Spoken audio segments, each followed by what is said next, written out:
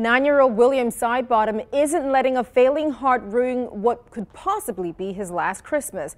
While he and his family pray for a miracle, they're hitting the road to create lasting memories. There's a racetrack that I raced on. Lots of excitement for race car fan William Sidebottom. He recently got to ride in Lamborghinis, Ferraris, and other sports cars. The way the doors open, like the butterfly ones and like the normal ones. My favorite ones are the butterfly ones. It's really cool. William was born with a heart condition and has had up to 40 surgeries, including a heart transplant.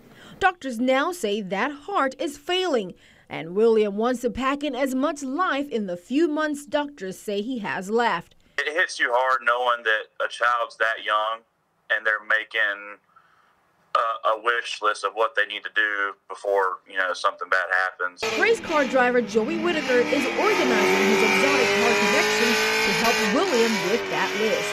We've got guys coming from Florida, New Jersey.